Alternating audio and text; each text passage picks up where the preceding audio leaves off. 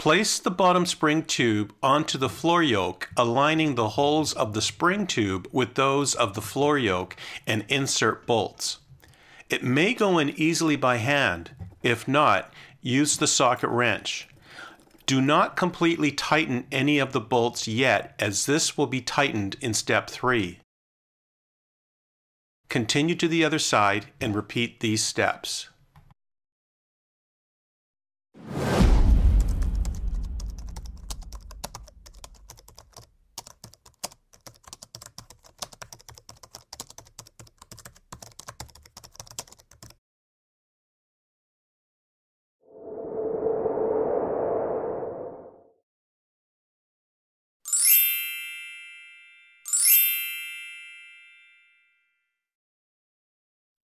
Place the wall mount bracket on the outside of the floor yoke.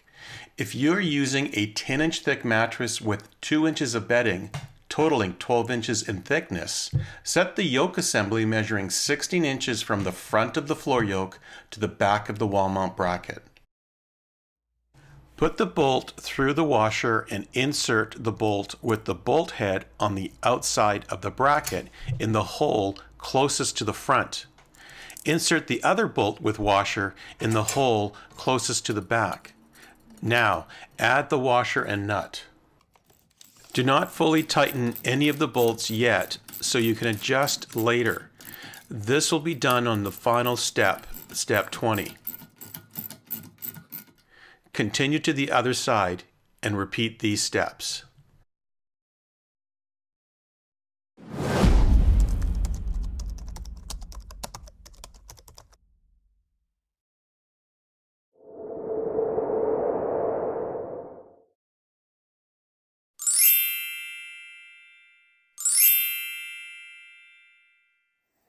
Place the yoke connector bar in front of the floor yoke, aligning the holes on the connector bar with those of the floor yoke, and insert bolt.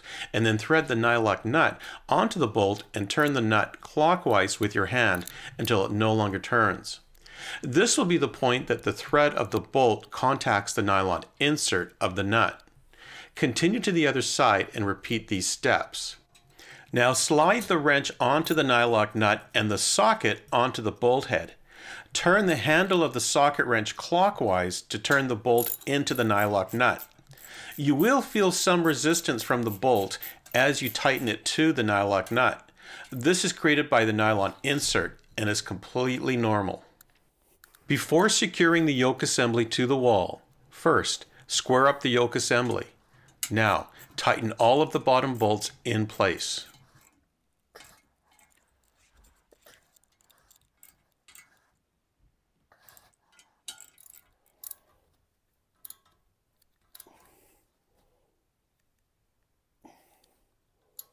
Proceed to the top and tighten the upper bolts and nylock nuts, if needed.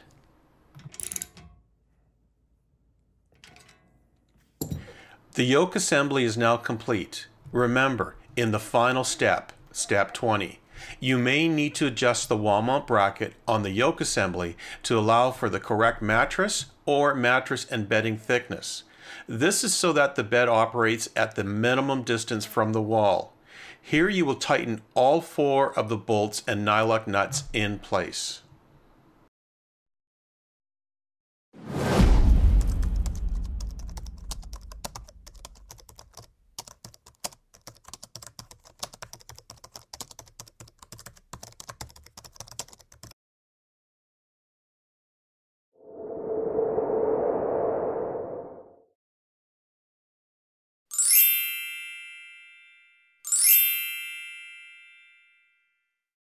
Behind your drywall, there is either wood or metal framing.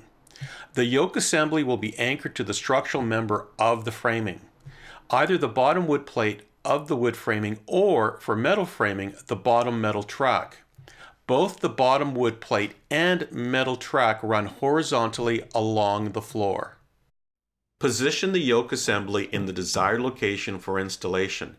However, you may need to remove any existing shoe molding or any thin strip of molding against your baseboard. This is to ensure the wall mount bracket is attached flat against the wall or baseboard. Here, we are going to install the next bed at least 22 inches from the corner. This will allow for a person to easily get out of bed.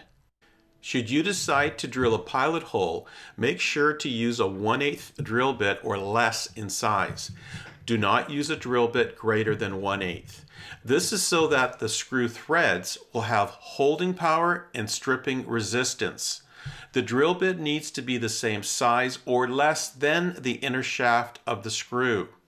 When holding up the drill bit to the screw, you should see the entire screw threads on both sides of the drill bit.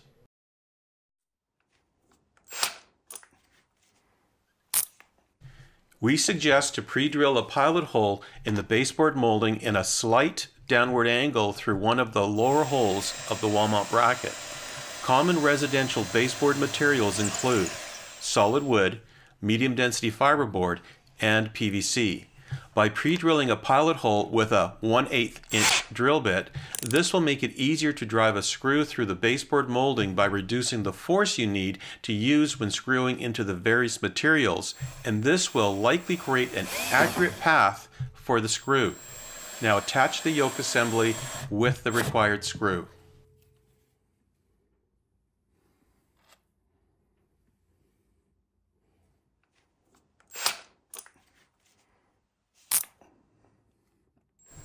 Now that the yoke assembly is held in place with the one screw, pre-drill pilot holes in a slight downward angle through the rest of the lower holes of the wall mount bracket.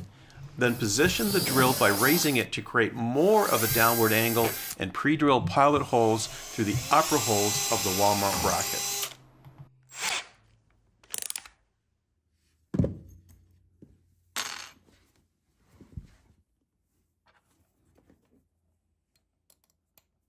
As this wall has wood framing, we are using the 3-inch wood screws to attach the yoke assembly securely to the bottom of the wall. If your wall has metal framing, the required screws are the 3-inch self-tapping metal screws. Now, insert and drive the rest of the screws through the wall mount bracket, baseboard molding, and drywall in a downward angle. It's important that the required screws will go into the structural member of the framing and anchor the yoke assembly.